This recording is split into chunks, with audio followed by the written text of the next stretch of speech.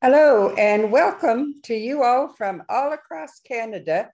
This is our third community conversation for seniors by seniors. Again, we have representation from all across the country, so welcome everybody. This series is funded by the New Horizons for Seniors program of the Government of Canada. The findings will be used to support and inform governments and organizations as they work with and for seniors as we age at home. My name is Marguerite Thomas, and I am a senior. I'm a nurse, a BSCN, and former psychiatric and public health nurse. For the past 14 years, I have been the consultant liaison for the Fall Prevention Community of Practice, now sponsored by Parachute, the National Injury Prevention Charity. I have worked in injury prevention since 1996. I was also a caregiver for my late husband and mother, and my role today is to facilitate this conversation about being as independent as possible while getting by with a little help so that you can be the best that you can be to be able to live as independently as possible where you want. My co-facilitator is Christine Bidmead, also a senior and a retired physiotherapist and hospital director for geriatrics and rehabilitation. In retirement, she had the privilege of leading fall prevention planning in the Ottawa and Eastern Ontario area. She has always been independent and active, playing sports, etc. However, she now finds there are challenges to being as independent as she could, and would love to be. I'm sure many of you feel the same, and it will be interesting to hear your thoughts later. We will follow the same format as the last time, with the goal being to share thoughts and experiences, which we know is key to remaining well and independent as possible. To do this, our content expert, Marnie Courage, will set the stage for us, and then Christine will give us a dose of reality with her personal story. Then we will be breaking out into smaller groups, with each group having the same questions to discuss for about 20 minutes. Don't worry, this will all be seamless. You won't have to do anything except be ready to join the conversation. Each group will have a facilitator who will report back the main points of your discussion to the main group. We will have a bit of a break as well after the small group sessions before we move to do a review of what you all had to say. I do have some housekeeping details first, and that is that everyone is currently muted. During the breakout rooms, you will be able to unmute, speak, and be part of the conversation. We will use the chat box and we'll be monitoring that for your questions and comments. If you aren't sure how to use the chat, Annie from Cyber Seniors will be doing a quick demo of that in a minute. You can turn your camera on and off if you like, and also if you're not sure how, Annie will be showing that too. But remember to turn your camera and your sound off if you do need to go for a quick break. This meeting is being recorded and it will be posted on Parachute's YouTube channel for other seniors who are not able to attend. The breakout rooms, however, will not be recorded. You will receive a follow-up package via email with a summary of the discussion, links to helpful resources, and the meeting recording. So now Annie from Cyber Seniors is going to give us a tech session to explain how to turn the camera off and on, how to use the chat box, and how to answer our poll. So it is my pleasure to introduce Annie from Cyber Seniors. Take it away, Annie. Hello, everybody. So my name is Annie, as Margaret was saying. I work with Cyber Seniors. We teach older adults how to use technology. And I will show you today how to go over the options Margaret was presenting in the slides. So I'm gonna share my screen now. You can see what I see at the same time. And I hope that everybody can see my screen now. Just give me a second here. All right. Here we have the gallery and myself. Okay. So if you refer to the bottom of the screen, you will notice that your options are here, right? And starting from the left, you have the mute button as well as the stop video. If you have the video on, the video, when you press in that option, stop video will go off and it will simply turn off your video. So if you don't want to show it, that's how you do it. So if you ever want to turn back your video, notice how the option now, instead of saying start video, it will say stop video. And now I will just press over and it will take my video back on. So it's as simple as that. You will see that strike through the option when the option is off. When it's on, you will see the icon in a wild looking color. Now, if you are using a computer, such as the one I'm using, and you refer to the kind of the middle point of the screen, you will find the chat option. And if you want to send a chat, you can just click in that option. A new window will be open on the right side of your screen, and it will look similar to what you see right now. It will show this part at the bottom that says type message here. And now all you have to do is using your keyboard to send the message you want to communicate. For instance, if I say hello, right? What I need to do after, if I'm using a computer, is press my enter key from my keyboard and that message has been sent. So that's how you can use the chat. And depending if you are using the chat to send a private message, you can click in here where it says to beside, there will be the name of all the participants available in that meeting. You can simply select everyone if you want to send a private or a public message. So everyone is public, and if you want to send a private, you will select the person accordingly. So if you want to close this, you just go at the top on the right side, clicking this tiny arrow, close, and it will close that window for you. Okay, now for the polls. So the polls are going to be showing on the screen. It's gonna be a pop-up window. So when we are ready, if we can launch the polls. There you are. So here are the questions that you will be seeing in a few minutes. So the poll is very easy to answer, actually. You will notice that beside each answer after each question, you have these circles that are empty. Once you select an option, it will show similar to what you see in the screen, right? It will show that kind of blue mark in there. And after you answer successfully every question, this submit button that before was kind of grayish will be now bluish. So you just tap in submit and that poll has been submitted successfully. Do you have any other questions about how to turn the video or even the audio at some point? You can always ask us in the chat. So thank you so much for your time. And yeah, I will let the experts take the lead now.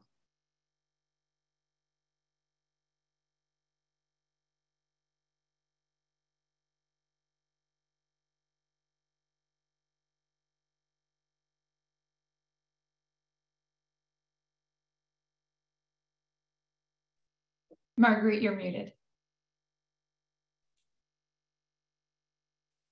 At this point now, it gives me great pleasure to introduce our content expert for today.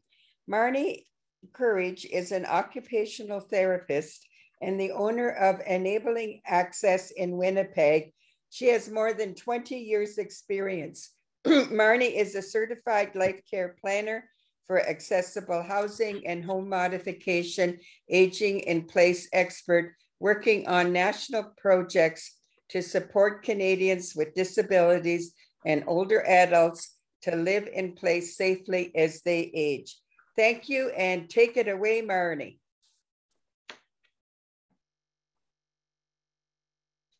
Thank you so much, Marguerite. I'm just going to share my screen here, so bear with me.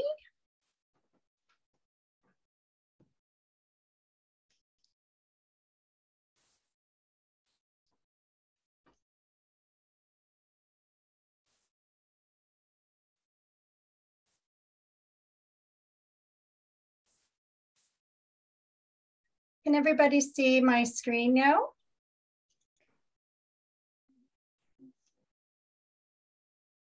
Not yet. No. Now we can. Now you can. Excellent. Okay. Well, thank you very much for having me join this crew today. It's my privilege to be speaking to you on something that I'm really passionate about, which is supporting seniors, older adults across Canada to age in place and, to be able to live in their houses independently and safely as possible for as long as you wish or are able. So to do that today, I'm going to talk a little bit about some of the support services that people find really helpful, and hopefully you can identify with some of the resources and services that I talk about today. So the first thing I want to talk about really is your health and well-being bucket. All of us really have this bucket, and imagine that your health and well-being are filled in this bucket, filled with the activities that bring you joy, bring you meaning, bring you purpose. Things like relationships and connection with others, having good nutrition, laughing with friends and relatives, having good sleep, all of the things that rejuvenate you and bring you recovery.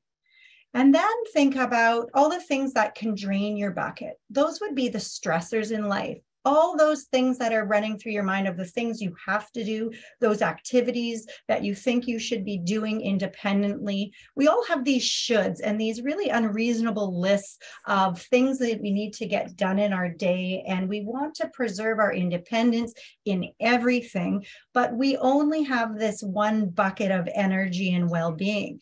So really we're left with two choices. One, you can refill your bucket constantly with all of those things that bring you joy, bring you good health, and bring you good well-being. Or you can deplete and drain your bucket by using all of your energy on those daily activities that you think you must do yourself to maintain your independence and health.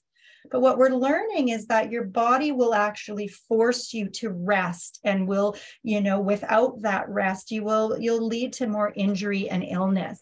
So it's really not in our best interest to try to do everything ourselves forever. And that's the messaging that I think some of you can identify with.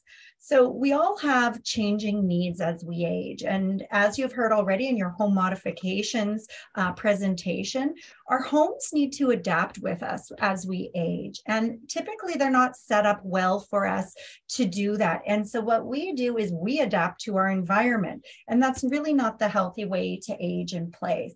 So instead, I really want us all to think about prioritizing safety and accessibility in our homes to optimize this independence and well-being that we all crave. So adapting your home environment is important through aging in place adaptations that you learned about. But today we're going to talk about really needing to adapt the daily activities, the how you do things, the how you accept help and when you accept help, and how that can actually create a healthier you and a happier you. So I've broken our activities of daily living into some self-care activities. So these are the things that most of us need to do to stay healthy. So we have our bathing and hygiene and grooming routine, toileting, whatever that looks like for you. For some people who are incontinent, it might be about catheterizing, bowel disimpaction, all of these kinds of things. But really it's your elimination routines, getting dressed. Some of us are used to standing and putting our pant legs on one at a time. There's safer ways to do a lot of these activities that can prevent falls and can prevent hospitalizations. So eating and feeding yourself. And then there's healthcare management. These are those domains that we have to look at to really look at maintaining our full whole person health. And most of us concentrate a lot on our physical health, but I don't want you to forget about your mental health and social connectivity, our cognitive health, and your spiritual health, because all of these pieces lead to us having better well-being and being happier as we age.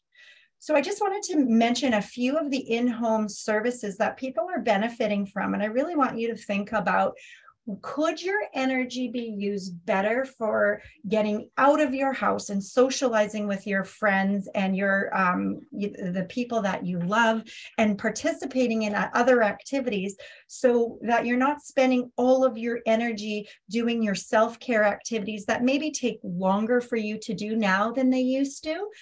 So here are some of the services I know others have benefited from. In-home foot and nail care services. Some foot clinics will deliver these services in-home, or you could go into a clinic to get them done. Some public home care services cover this service, and other people pay out of pocket for it. But it's one of those things that if you have really good foot care, it's something that's not on everybody's radar until you have an ingrown toenail or something else that gets infected and can lead to hospitalization. So that's one of the ones I notice people forget about and can really benefit from. The bathing, dressing, grooming, and medication management is something that people typically know about. They know they can access public or private home care to get help with these things. But my advice there would be, don't wait for there to be an incident, which is typically a fall or a major change in mobility, to start thinking about having those conversations. And it's often with your spouse or somebody you love to be talking about these conversations about, is it time for you to have somebody come in and help you with bathing? And typically that's a dignity conversation, and people say, no, I'm managing fine. But I promise you, and as you know through all of the information you're learning through Parachute, fall prevention is our biggest priority with safety at home. And it's bathrooms and bathing is the #1 place where we're seeing falls. So then we want to talk about diet and nutrition consultation.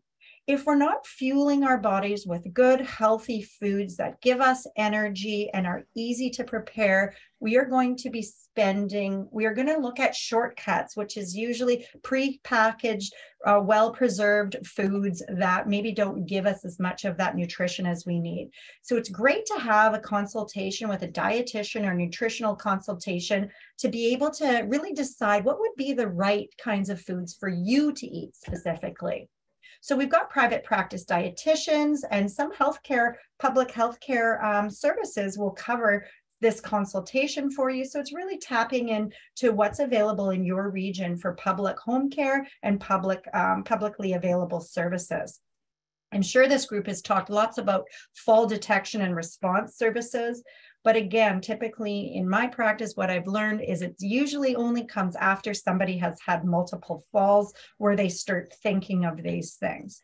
So as you're listening to me talk about all of these equipment and services supports, think about moving down that sort of idea of going from reaction to prevention. So I want you to think about how you can be more proactive and how you can help your loved ones be more proactive with some of these support services. So you're not having to put them in place at a time when emotions are high, like after a fall or a hospitalization. Just wanted to spend a moment talking about equipment, adaptive equipment that help us be more independent and safe at home. I could do a whole presentation on this, but just to let you know that one of the things I talk to my clients about is going to your home health care product vendors in your area to see what's available. Because most likely you won't know that you need something until somebody like an occupational therapist tells you, you know what you could use, or you see this in somebody else's house. But if you're someone who has tremors in your hand or has some shakiness or has arthritis, some built up cutlery to help you eat is really great. This image here shows a picture of a scoop plate that allows people to scoop if you've had a stroke or you only have one hand available. There's a long-handled shoehorn here that helps you put on your shoes. There's a picture of a bath seat that you could use in your shower to eliminate standing. There's a raised toilet seat that helps you get from sitting to standing. And this is a piece of equipment that is not just needed after hip surgery. It's really a preventative device to help you get it on and off the toilet. Then I've got an image of a bubble-packed medication pack that you can get from your pharmacy.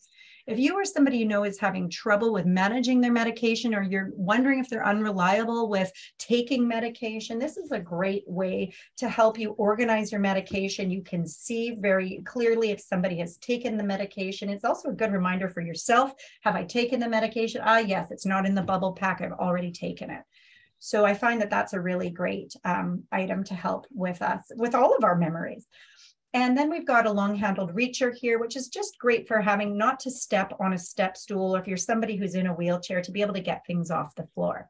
Like I said, there's many more products, but I would urge you to go visit any of your equipment vendors in your region. So let's talk about those home management activities. And I know for a lot of people, these are meaningful activities for you, and that you've spent your life preparing meals for your family, doing the housekeeping, maybe doing your yard work, doing the laundry, and doing those little jobs at home.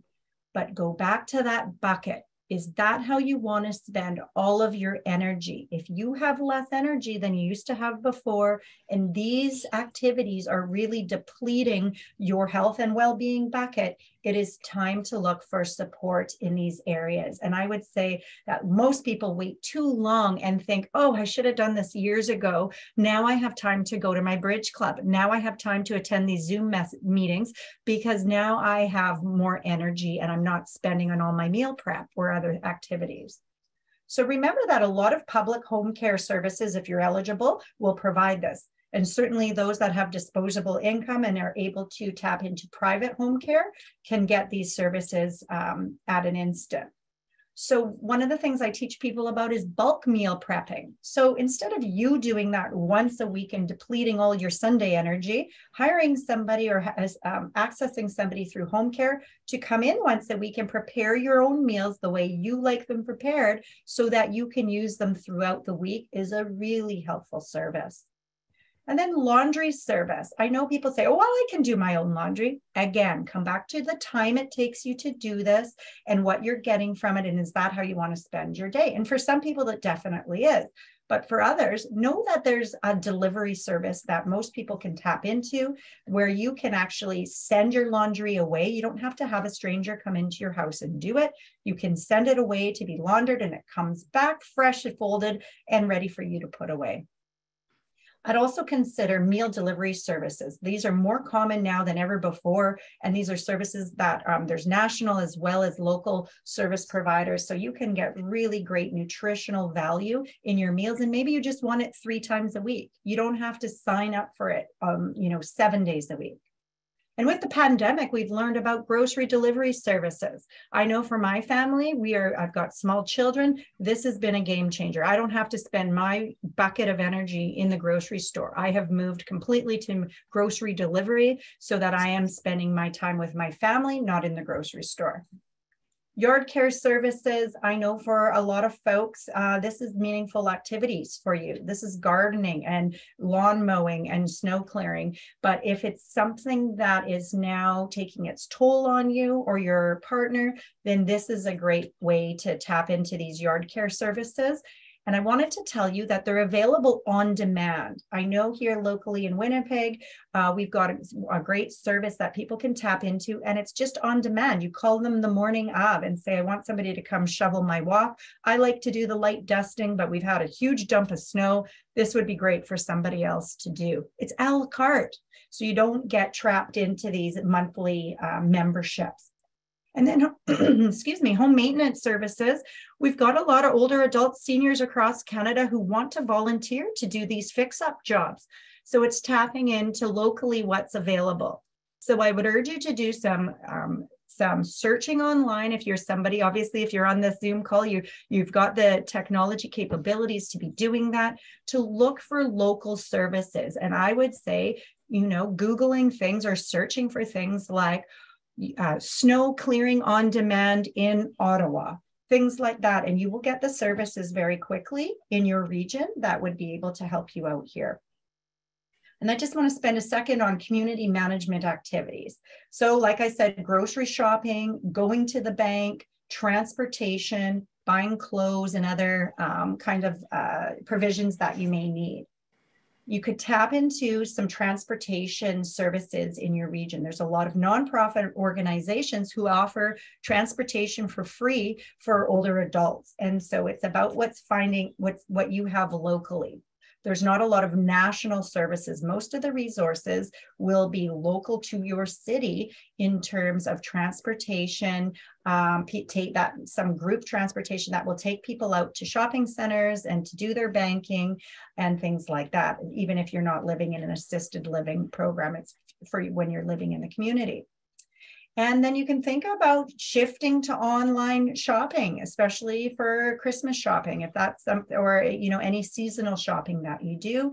Now they've made it really easy to do that, and they've made returns really easy. And I think that was something that was really hard for a lot of people, including older adults, is what if I buy something, I don't like it, how do I return it? So there's lots of options for folks here. And then your leisure activities. This is the one that we know through the pandemic has been so important for us to stay connected.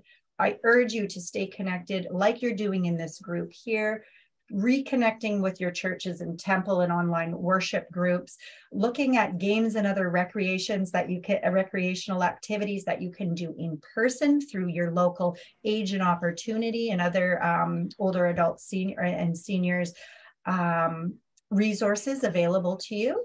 And there's travel companion services now, which are so awesome, that are specific for older adults who want to travel, but maybe they've lost their spouse, but they still want to travel.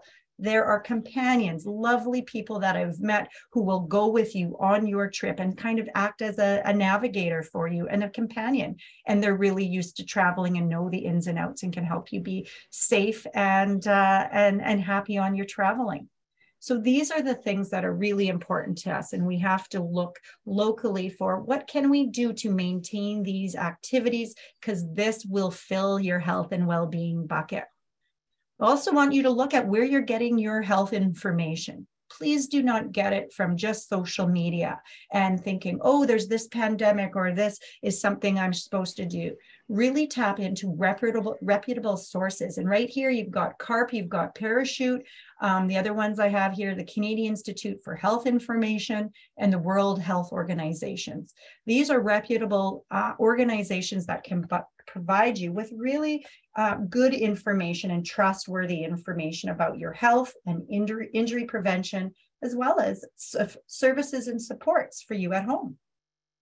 Talking to older adults across Canada, we know that over now, a quarter of seniors and older adults are worried if they're going to run out of money. So I urge you to talk to a financial advisor about your specific financial situation and what you can do so that you can have money to spend on these support services, on equipment, and on the things that you need to stay safe and happy in place as you age.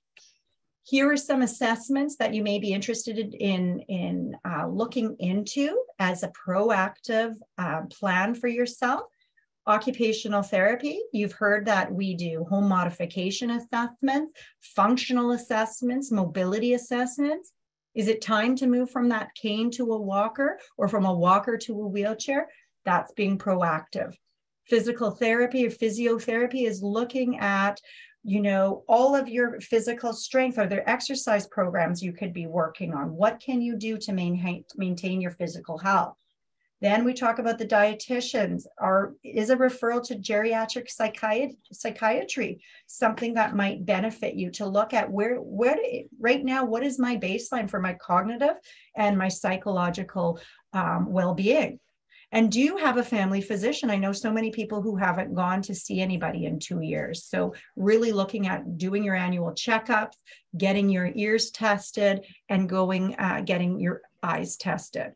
I've left a few resources here. I know we are short on time. I could go on for days on all of the resources available, but I wanted this to be a snippet of information for you to start thinking about moving from your mindset of, oh, I don't need that yet, to, I wonder if that would give me energy to, if I actually looked at having some of these services in place, would that preserve some of my health and well-being so I can engage in more of the activities like we're doing right now?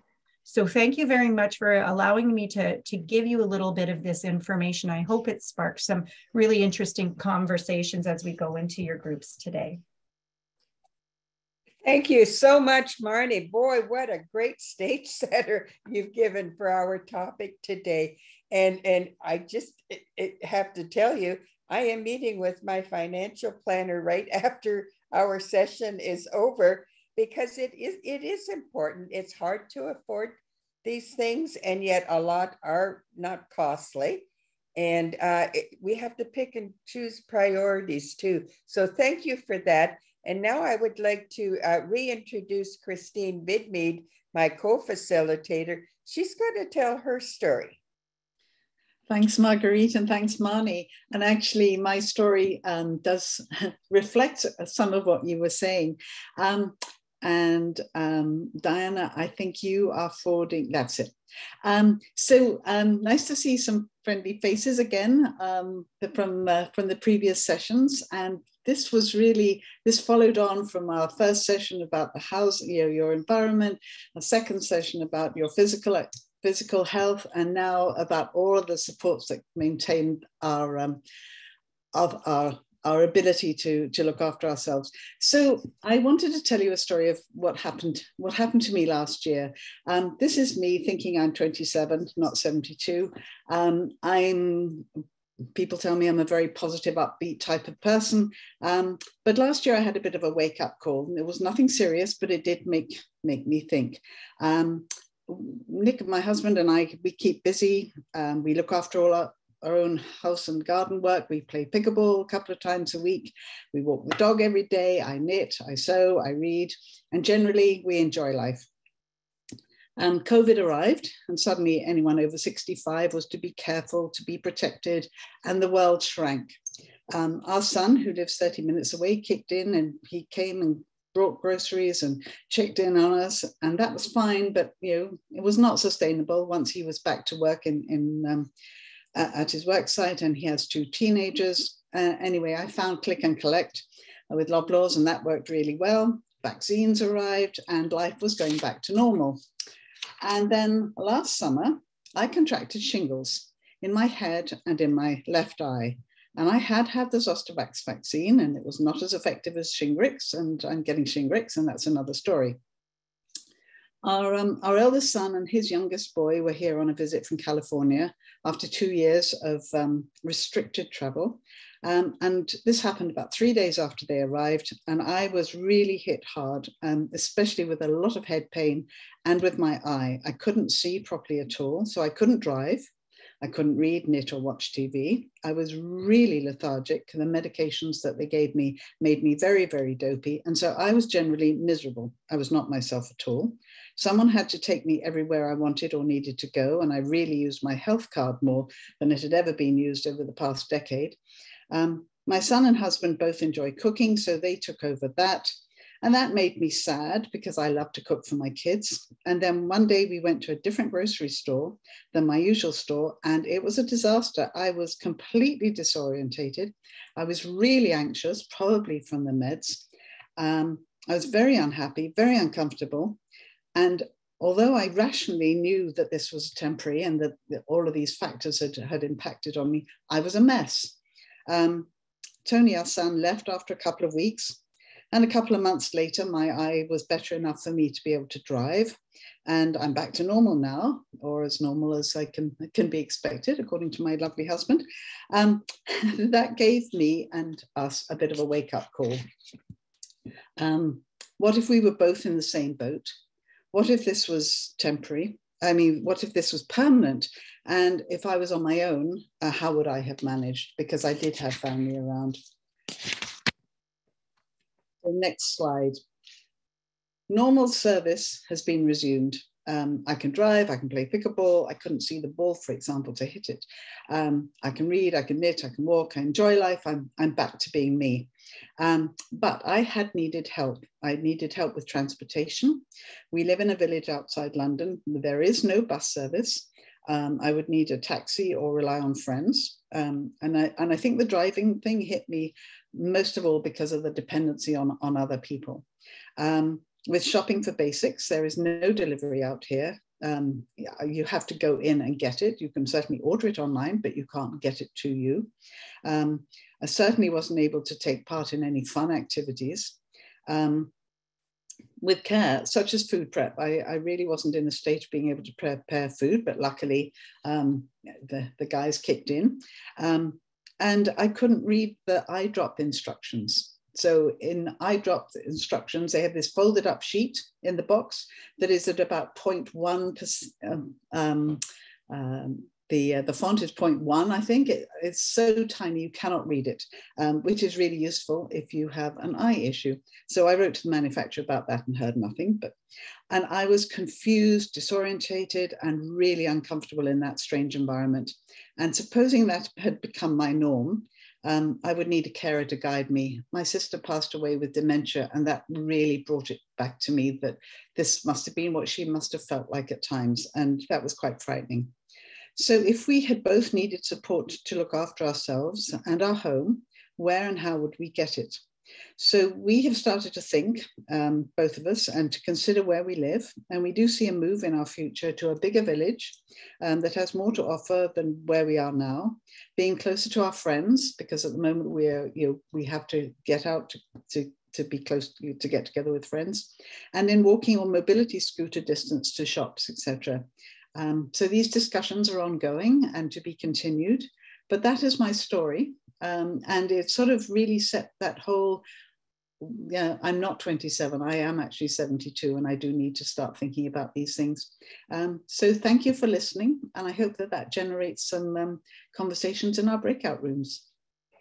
Thank you so much, Christine, for that dose of reality and how quickly things can change for us, and how important it is to think ahead about some of these things. I do want to reiterate that everything that Marnie has mentioned in her slides, that is part of the package that you will be getting. So if you have access to a computer, you can reach those. If not, you can go to your local library. They will help you. And another very helpful group in your home area would be a home and community support organization. They do tend to be all over by a variety of different names, but there are people who will provide volunteers to help. So now we have the stage set, the stories told, and we're going to break into small groups. Now, welcome back, everybody.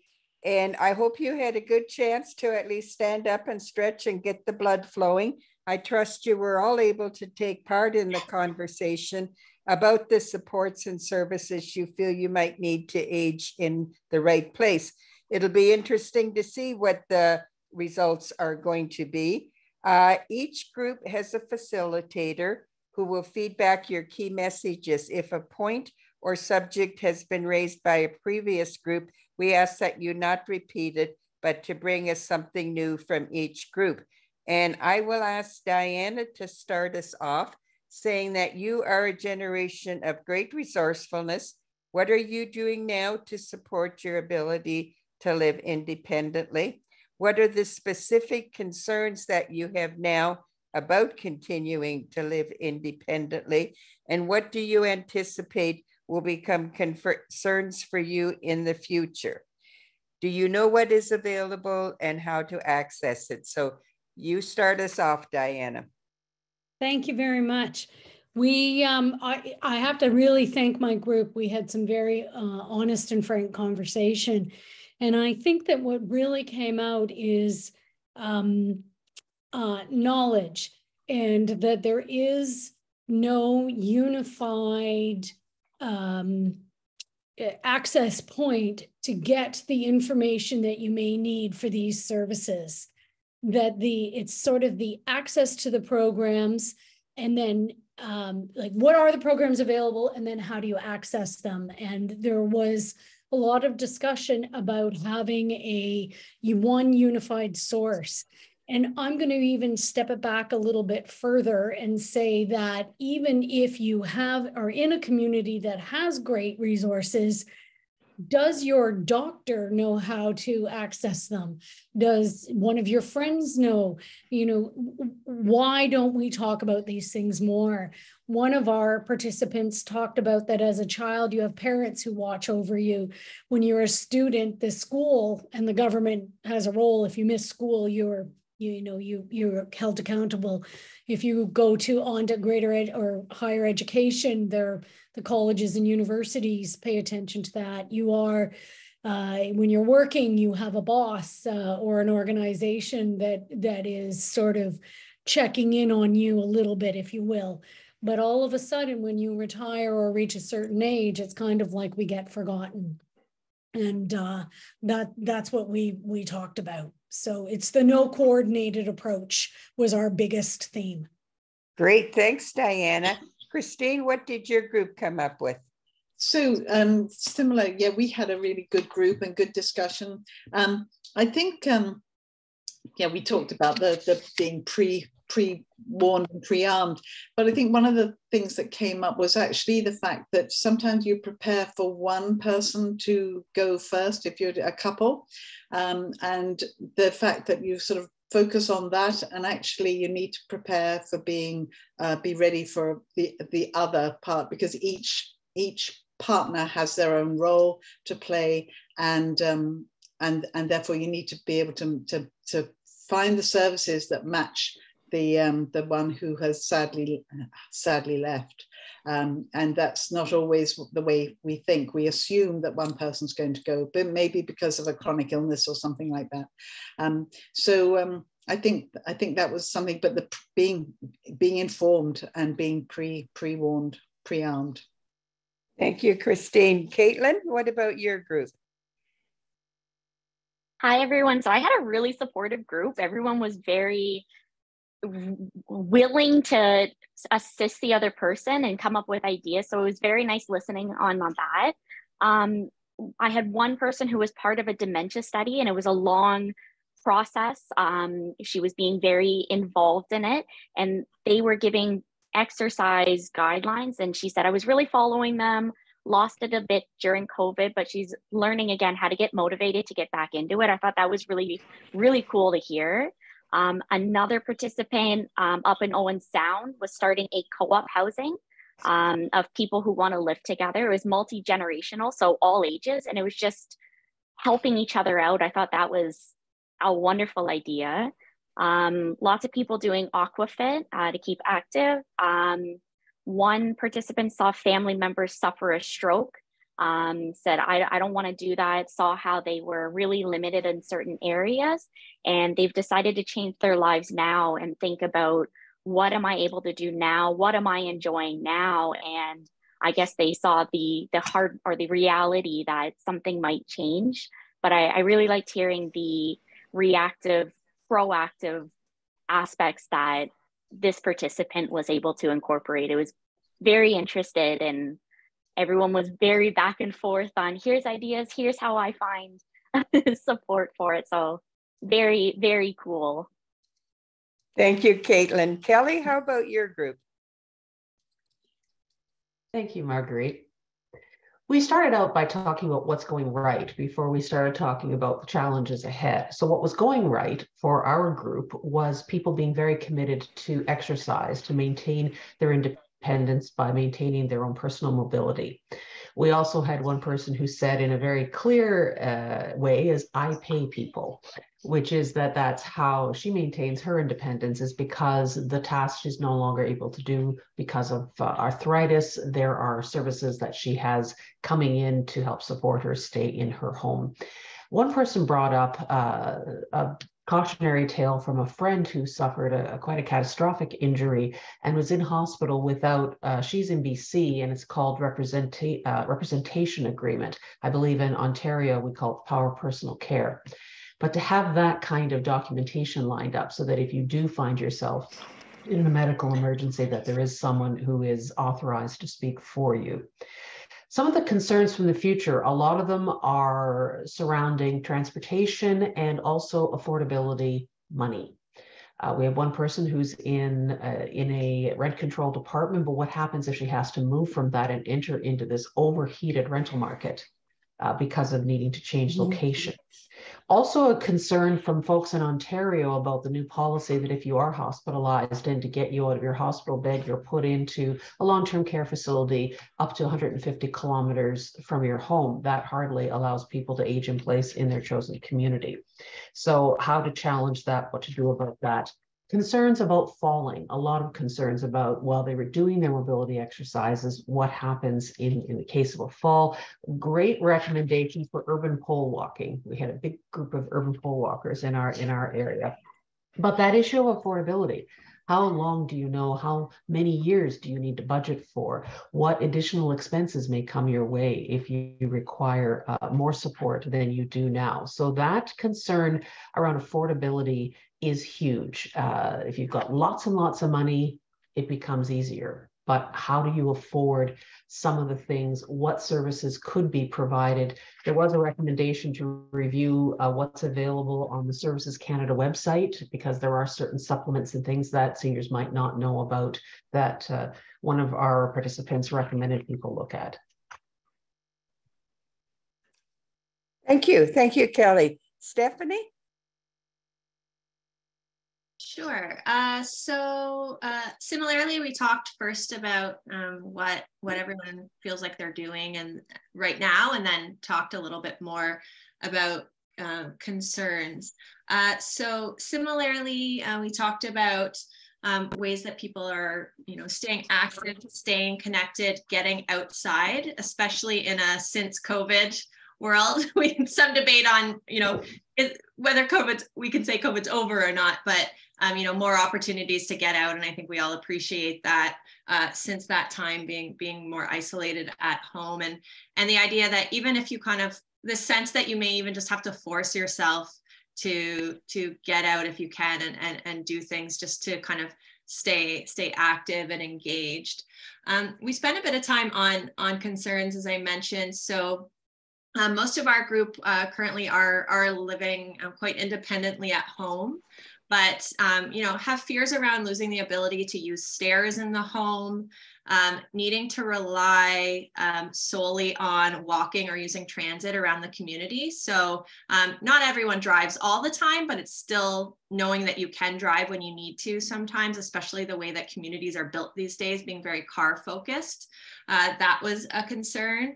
And also that conversation about, when am I going to have to move out of my home, and almost feeling like that's an inevitability, that, you're going to have to downsize or move to a single level, apartment or something like that at some point, or even thinking about relocating and downsizing, thinking about, what you're leaving behind when you pass away, what your family having to deal with a home and all the things that come with it, some of those thoughts. So there was, kind of this balance of looking ahead, but thinking about how to be proactive, and thinking ahead of some of those things, especially considering what our homes look like right now. And we had a fair bit of conversation around, again, the sense of community and how communities are developed these days. So one aspect being kind of, again, that communities are really designed for cars, and there's less connectivity.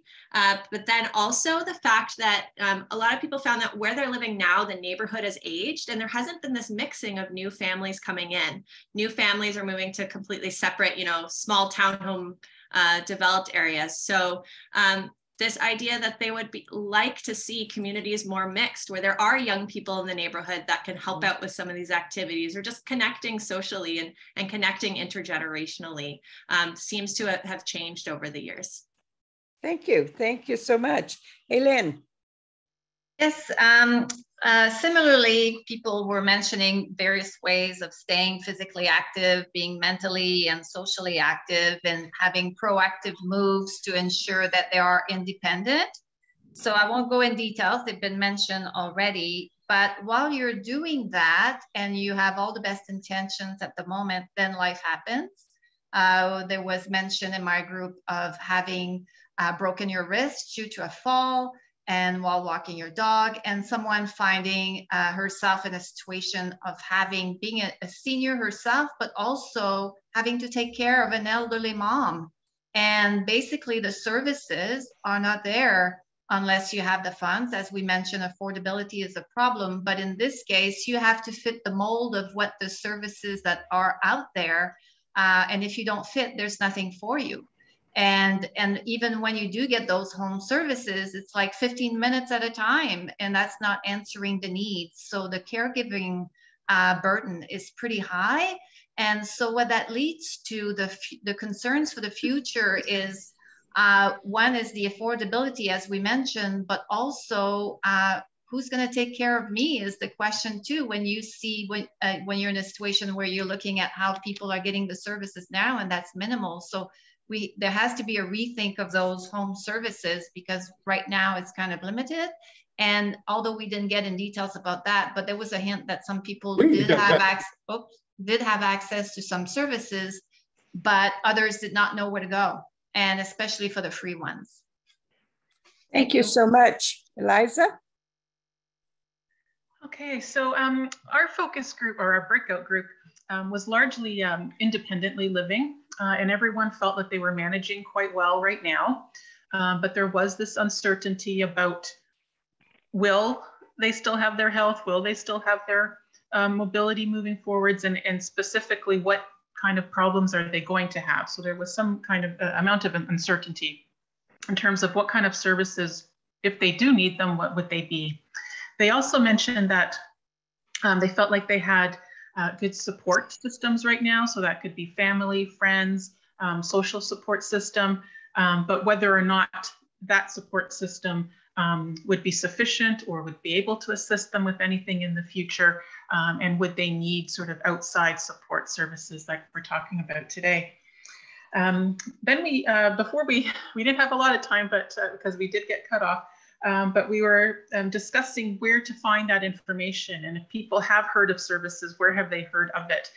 So we had a mention of sort of in public spaces and advertising, mention of if you're part of some kind of organization. So for example, if you're part of the Diabetes Association or Alzheimer's Association, you tend to get notices about home care.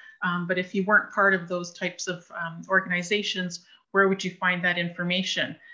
Community newspapers used to be a good source of local services that are offered, but those are starting to disappear, especially from the smaller communities.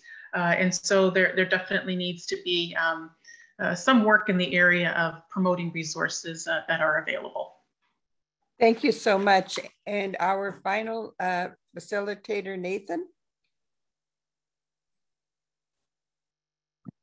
Yeah, so I will try not to repeat what's already been said. I would say that the primary concern in our group was a combination of a dwindling supply of services that are specific to the needs of Canadian seniors, and a lack of awareness of alternatives when those reliable ones are no longer available. There was also some voiced concern about, as someone who is aging into seniorhood, or as someone who is becoming a caregiver to a senior Canadian, just a lack of awareness of resources in general. And again, that sort of a centralized area, place to go, and with a comprehensive list of services would be invaluable in those kinds of cases. There was a fair number of people who expressed that their own homes, specifically things like multi-story homes and stairs, while they may not be an issue today, could easily become an issue, and especially with the concern that a sudden change in health circumstances could basically cripple their ability to be self-sufficient or to provide for themselves or for those they are caring for, are very real concerns. And the lack of sort of safety nets for those people are a source of anxiety. Otherwise, there was a lot of similar discussion of things like a lack of the ability to do tasks, whether it be transportation related, service related, or physical capacity. And finally, I would say that there was, specific attention drawn to either the dwindling supply of services or rising costs of services, making them no longer as feasible. you so much, Nathan. And as an older adult myself, I just had a birthday on the weekend. A lot of these things apply to me, and I've been aware of many of the issues that you're talking about. Affordability is a big one that has been mentioned many times. And one of the things that I'm really keen on is oral care, which is good nutrition, which helps keep us strong and healthy. In Ontario, there is a program for older adults, but it is for those almost at the poverty line, $22,000 a year for singles, and about 32, I think, for couples. And we are not going to give that oral health program until 2023 for older adults. And again, the threshold is a lot better. It's looking a lot better, because when you're talking about the services, a lot of them are only for the very lowest income. And there are so many people who are above the lowest income, but not by that much. And a few $100s here and there, $1,000 is just a huge, huge setback. One of the things, fear of falling was spoken about. Having an alarm system is great. Being proactive and having a support or care person in your life, knowing who or what that might be, and the downsizing, because our kids today, they just don't want our stuff. To us, it's treasures. To them, it's stuff. When people are looking at where they can get resources, I think also of the offices of your MP and your MPP, because they know what is in your community. And the other thing earlier I mentioned about whatever type of home and community services you can find. They do have different names, but they do tend to be around, and there's a lot of help there. If you have family health teams in your area, they would know where to go to that. So Christina, did I miss anything there in the windup? To unmute, right? No, I don't think so. I think it's such a huge issue, and knowledge is everything, and yet where do you find the knowledge, and who do you, as I said in my slide, who are you going to call? And sometimes that's the issue, and the Ghostbusters don't necessarily appear. No. So Michelle will be sending you an email. She organizes these sessions, and all the information will be in there. But I would like to give a huge thank you to Marnie Courage for her expertise and guidance, and to Christine for sharing her experience. Michelle, Ellen, Liza, Diana, Claire, Annie, Stephanie, Kelly, and Nathan, all of you, thank you for making the session go smoothly. I do want to mention that we are going to have a French Zoom on February 2nd, 2023, because I know we do have bilingual people here. And I'm going to give it back to Christine for a final goodbye. Just my thank you for being such a wonderful part of this. And thank you, Marguerite, for carrying today. And yeah, I want to thank all the people who were on board, and the conversations I think we've had over the past 3 sessions have been really full and useful, and the sharing and the involvement and the listening and the learning have been really great, and we look forward to putting that to work with feeding back to the funders. Just great. Thank you very much, Marguerite. And it's been a pleasure working with you remotely. It's great. Thank you. Thank you, ladies. And it's Michelle hopping in here. I just want to give Marnie the opportunity to give any closing remarks. I know we're at time, but those who can stay online, I just want to give her that opportunity.